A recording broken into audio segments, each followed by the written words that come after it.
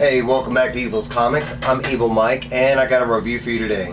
Today we're going to be talking about Image Comics Tenement issue number 1. It is written by Jeff Lemire, art by Andrea Sorrentino, colors by Dave Stewart, and letters by Steve Wands. If you don't know, this is the third installment in the Bone Mythos series. I don't know. As far as I can tell, it does not connect at the moment, but before we get started on this review, please like, comment, subscribe. You know, hit that bell. You never know when I'm dropping videos. It's always free. It doesn't cost you anything to subscribe, to like, to comment, to even hit the bell. None of that. It doesn't cost you anything. So without further ado, let's get into it, right? As always, the art is fantastic, and Andrea Sorrentino, but it basically starts off with this quote right here, and I'll read it to you. It says, 7. There are 7 of them. That much I am almost certain of, and it pretty much kind of paints the picture of the story. If you notice in the picture at the bottom of this, there's an apartment building. On the back cover, it kind of focuses on that building, and that's what we're focusing on, is 7 different tenants inside this building, and we're pretty much just getting to know them in this issue. They kind of show everybody right off the bat. We got this little boy that's Isaac, his mom Amanda, we got a drug dealer named Justin, an old man named Felix, it's a heavy metal rocker named Tanya, this guy named Bob, and then a guy named Gary who works at a toll booth. So it kind of, and this for me was one of the more confusing panels, not to break off from the review, but you're supposed to read like these two together, and then you read this one. It's really weird because normally you would read these and then you would read that, and I don't know, but I mean, it takes a second to figure out, but you kind of get it, you know, after that. Basically they're setting up like some of the things these people are doing. Amanda works in the hospital. She's trying to save this dude. We get the drug dealer reference from this guy. We got Felix, and he's making copies of his apartment key, and he gets some more copies. We got Tanya, and I think she's tired of rocking. We got this dude Bob, and he's basically getting off of work. We got Gary, and he's at work, kind of thing. And then we got this boy, and he's just walking home, but I will point out that he's kind of seeing stuff like in the concrete. You might not be able to make it out, but there's some skulls and stuff. The next page we get is this right here, and it's the courtyard in front of the I'm assuming the apartment building. There are some like people hanging here, and we got this guy over here which eventually stands up. It turns out to be the drug dealer Justin, and he basically, like, you know, asks what the kid is doing, and then he tells him to get the hell out of there, you know, kind of thing, because I guess that's where he does his business. We get a little splash page of the title. We get this dude Bob, and he's basically getting off from work, and he's taking care of somebody. I don't know if we get the, you know, who he's taking care of. It's a family member or something like that. But he has an at-home nurse that's helping take care of this person, and he's behind on the payment for that nurse. And it's basically a conversation about like, hey, can I pay you next week? And she does agree to. The next page we get like kind of later on at night with this guy Bob, and we learn that he's more financially, you know, in debt than the story was leading on before, because they show all these past due and final due notices kind of thing. Then we kind of jump over with the drug dealer Justin, and they're kind of painting a picture that he's more of just a drug dealer. He's got a mom that lives at home. She's not all there. She basically just sits at home watching TV and smokes cigarettes. It looks like he's doing like all the shopping, taking care of her kind of thing. And that's kind of what the story is showing. It's kind of showing us that he's, you know, more than a drug dealer kind of thing. He gets a knock at the door, which he finds weird. He asks his mom to answer the door. And we get this other character that we mentioned before, Tanya the rocker. And that's what she got off. That's what she got tired of, you know, rehearsal to go try and get some drugs from this guy. He wasn't in the courtyard, so she just came up to his house because she knows where he lives. This guy, he gets pretty pissed off because his mom is there, and he's like, hey, don't ever do this again. Come on, man, this is my house, you know, type of thing. She ends up walking off, and she ends up running into Isaac as he's getting home. which is kind of weird because she came into the apartment complex after, you know, he did. But maybe he, you know, did some side stuff. I don't know. So anyways, we have the situation over here with Gary and the older man Felix. And Gary is claiming that he's hearing all this stuff in Felix's apartment. It's banging and noise. He works overnight. He's mad because during the day it's a bunch of loud noises. The old man Felix is explaining that he's not doing any of the noises. He doesn't understand what he's hearing, you know. And the guy, like, he even explains, like, I can hear it through the damn walls, kind of thing. As this is going on, Isaac kind of walks up and he listens and sees the whole situation. Eventually, Gary slams the door and, you know, tries to go back to bed. Felix does apologize to Isaac, the little boy, you know, telling him he shouldn't have seen that situation. There was some language used towards the old man, kind of thing. They basically greet each other, telling each other's names. You know, hey, I'm Felix. Hey, I'm Isaac.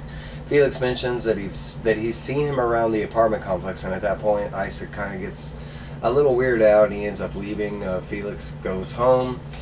We do see that eventually, at the same, you know, that Amanda, his mom, is already at home. She got off of work, and she beat Isaac home.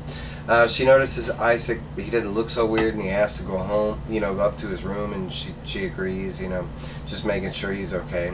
We do get the scene over here as he goes into his room. He's got this book on the shelf, and I know it's probably hard to make up here. You might be able to pause it and make it out, but I'll read what I can make out of it. And there's a couple lines on top, but it says Blood Sword, and then it says, like, Trish Reed is probably the author. So it looks like he's into some darker reads or whatever, you know, kind of thing. We get this page as he's looking out the window, and if you notice, there's somebody on the top of the building. No, I'm tripping. That was just a chimney. It's just a chimney. But somebody will be on top of the building. That's why I kind of jumped too early. So we get this, and it's basically like, you know, it's nighttime in the building, and it's what everybody's doing, kind of thing. There's not really a whole lot of significance except for Tanya and Felix. Tanya was getting high, and she's in this, like, art room, and all of a sudden, it's hard to make out probably, but she's kind of gasping. It's going to play out in a second. We also got this guy over here, the older guy Felix, and for some reason he's in his robe, hopping in the bathtub, kind of thing. Never good signs, kind of thing. So we get some other things. So we, again, it's fast forwarding. We got this guy over here, and he's you know, he's looking at all his bills. We got the drug dealer, and he's contemplating some stuff. The major thing over here is Tanya, and she's looking at this, like, sculptor, you know, kind of, you know, statue, or I don't know what it is, but some of her art, kind of thing, because she's sculpting it. We got over here the old man. He's got the copy of his key that he had made earlier, kind of thing. Eventually, he ends up putting it in the envelope, which is shown over here. All the things I mentioned before is kind of like the same thing. We got Bob. He's looking at his life insurance policy. For some reason, Isaac slips past his mom. Again, with the, you know, Tanya and her statue, and that's the face of the statue, and it's basically just an empty area, kind of thing. We get this spread over here, and basically there's a couple things that go down. Somebody does make it to the roof, and you can see over here that it's Bob. It's probably, you know, all the final notices, that kind of thing that's going on. We have the scene over here with Gary, and I mentioned before he was hearing stuff in his walls. Well, now he's looking at this bulb over here that's buzzing a weird thing. He gets a ladder, and he ends up, like, climbing up there to check it out. It's shown over here. But those are kind of the main key things. Eventually, you know, Tanya, she throws her art. I mean, she gets weirded out by it. And Justin, for some reason, is out in the courtyard. Not Justin, Isaac, the little boy, is out in the courtyard. So we have all these things culminating. We have, like, Gary, and he climbs up to the light bulb, and he sees that a fly is in there. All of a sudden, the fly starts buzzing at him, and he gets weirded out. And like, as soon as it starts buzzing at him, it actually breaks the light bulb. You can see it right here. They kind of show some more scenes with Bob, and he's probably contemplating the end of his life kind of thing at the top of the roof. At the same time, we also have Isaac, who's down at the courtyard, and he happens to look up in that direction. Tanya is like banging the door of Justin, the drug dealer. She's, you know, been weirded out by her art, and she needs somebody. Eventually he does open the door, and he's like, hey, what's wrong? And she grabs him in a hug, and we see that Bob is getting, you know, he's right over the edge kind of thing. So a couple other things happen. All of a sudden an ambulance comes up. We see that Gary falls down. Eventually Bob ends up not jumping off the roof. He ends up, you know, running back. He claims, he calls out Vicky. I want to assume that's the person that's in the house kind of thing. We do find out why the ambulance was en route. It is the old man Felix. We don't know how the ambulance was called, but somehow it looks like he passed away. Again, going back to the last things that we saw, he was hopping into the bathtub with his, you know, robe on or whatever, but the boy kind of notices that it was Felix that was being toted away by the medics and everything, and Amanda, his mom, is kind of like, hey, what's going on? She's like, you don't need to worry about it, go back to your room, you know, everything will be fine. I'm going to stay back and I'm going to talk to the cops and make sure everything's on the up and up, you know, because she is a doctor or a nurse, something like that. But basically, you know, the little boy Isaac does head upstairs. For some reason, he has this notion to, like, once he's inside, he goes back to the front door and opens it, and once he does open it, there's a letter with his name on the, you know, an envelope with his letter on. I can't talk. There is an envelope with his name on it, you know, sitting there, and basically it's that key that you know, Felix put in the envelope. They also show this, and there's been something that's been in the background, and I want to assume it was Felix that was saying it, but he keeps talking about seeing the true face of him and this and that, and basically right here next to this fly it says, and that is where he waits, that is where they must go. And it's like this whole, like, you know, that there's like a demonic presence or something like that. I want to assume that's the tie to Tanya with her art, and of course whatever's going on with Felix. But that is the end of this issue. They do give us a cover preview to the next issue. I'm assuming that's Isaac with the key. If you do look close, it is a fancy key. It's not just a, you know, normal looking key. It kind of has a symbol or whatever. In the very back, there is a letter from Andrea Sorrentino, but basically describing what Jeff and Andrea have, like why they're doing this and why they're sticking to the horror genre, like, you know, what they're kind of mashing together kind of thing. It is a good little page read, you know, if you're interested. But that is my review on Tenement, issue number 1. A couple things. I do love the art. I wish she wouldn't focus so much on shadows when she does faces. Every time you see a face, it's like they have shadows, and I get it. There's shadows in the real world, but I mean, not all the time, unless you're just in a dark lit. I don't know.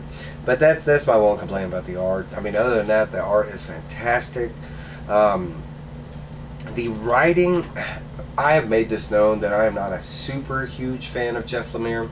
He has a great way of starting stories, but for some reason they just fizzle out, or they just don't even end kind of thing. And I'm hoping that this one does have a finite end. I'm hoping it has a point to the story. Right now we just have 7 people living in this apartment complex going through basic stuff, you know. But overall, I do like it. I did like it. It was a great read. It was an easy read, I'll say that. Except for that one confusing page, the book was pretty, you know, straightforward kind of thing. But hey, that's my review. Let me know your thoughts below on the Bone Mythos series, you know, in total. I know I only reviewed like the first issue out of the other 2, and I haven't really, you know, I didn't want to reveal the whole story, but let me know what you're thinking about it. You know, are you liking this? You know, I know there's a lot of Jeff Lemire fans, especially, you know, my Canadian brothers out there. They love Jeff Lemire, but I have yet to been, you know, won over kind of thing. I don't know. but he's still a top writer. I'm not saying all that. But hey, that's what I got for you. Hopefully I got some more reviews coming. Please like, comment, subscribe. That does help this channel a whole bunch, and I will see you guys later.